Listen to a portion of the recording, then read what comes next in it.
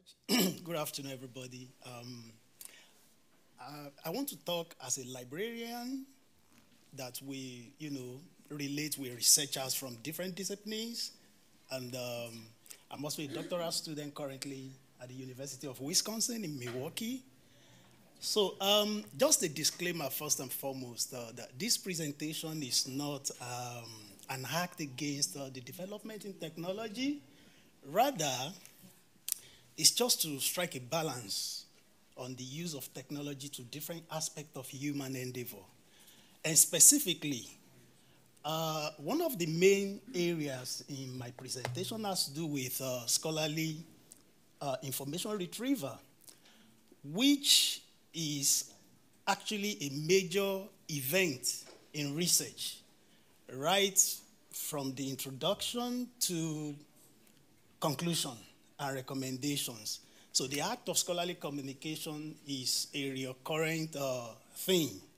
And it's just a way of looking for what has been done, how it connects with what we are doing, and the point of divergence. So, but with the development in open AI, we've seen the introduction of different stuffs, and the major focus in today's presentation that I'm making has to do with ChatGPT.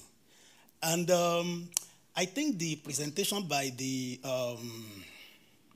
keynote speaker this morning kind of established some of the things I had in mind as a professional, as a researcher, that listen to questions from people, from researchers, because I have listened to people that say, hey, literature review is kind of difficult, where you have to search, and search.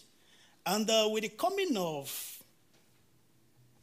the open AI, specifically ChatGPT, we've seen that it is used for different purposes, and for poems, for generating codes, and all kinds of things. Then, when it comes to scholarly communication, then we see another dimension to it because it's a scientific process, and there are basic things that review process demands that people pay attention to, and that's kind of what the presentation is all about. And I will be moving faster from now. So again, it's not a disclaimer against technology, but just to strike a balance. And some of the things I was going to talk about, I already have them here. And talking about scholarly communication, which I really want to just lay an emphasis here, because it involves a lot of things, because you are comparing mind, trying to establish your own area of study as an authority, and that you want to really contribute to the body of knowledge. So it really involves a lot of reading, studying, scanning, downloading, and in doing all this, you make some comparative analysis. And that's why you say, hey, author A agreed with this, whereas author B disagreed. So a scholarly information retriever is a whole lot of, is a process that requires a lot of activities, and it requires critical mind, critical analysis, and all of that, because that is where we as researchers and DH researchers can say, hey, this is where my study is quite kind of different from what people have done in the past. So it takes a lot of activities.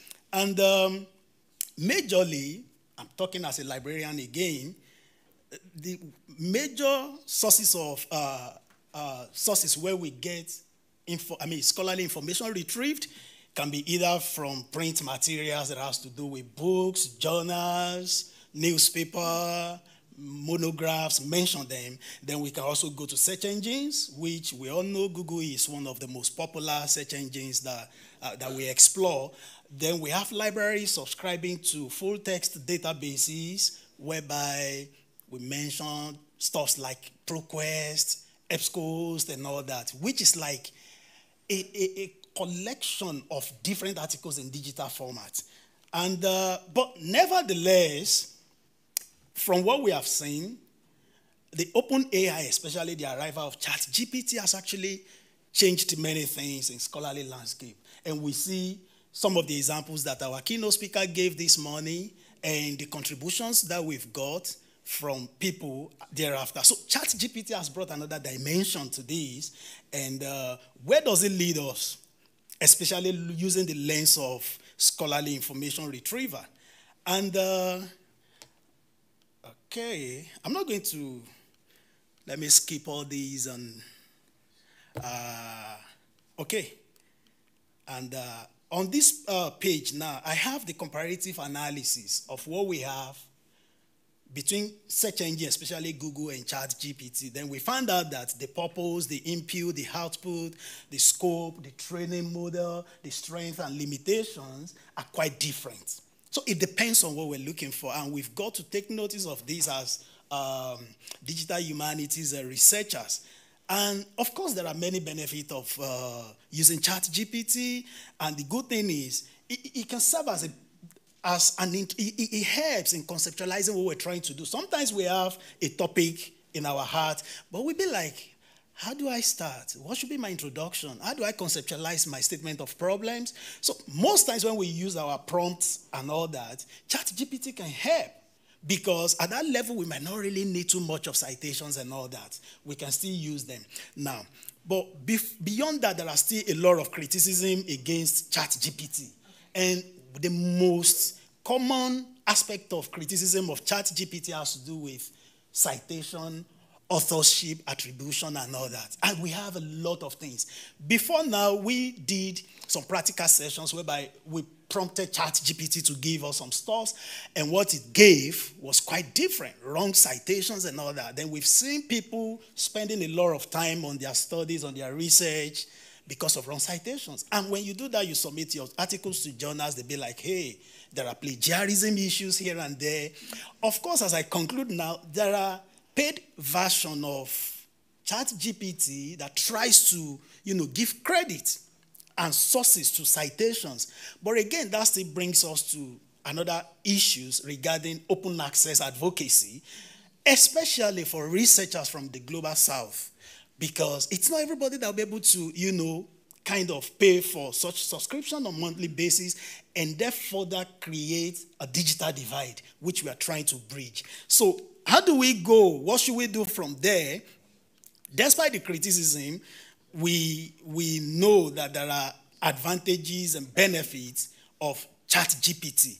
And the way forward, as I conclude now, is that ChatGPT is often necessary to carefully design experiment. It's very good in evaluating models' response critically, and it's also good for evaluating some data sets or human reviewers.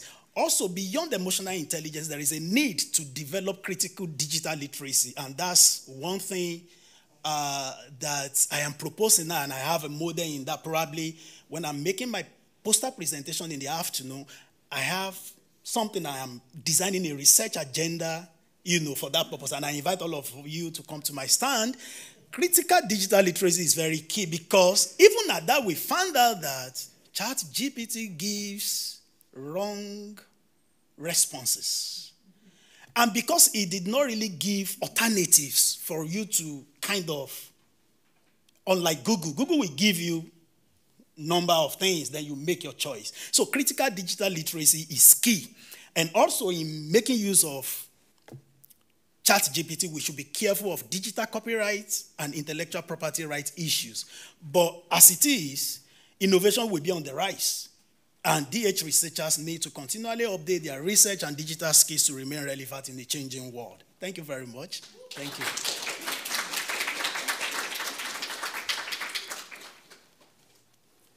I am looking for my thank you.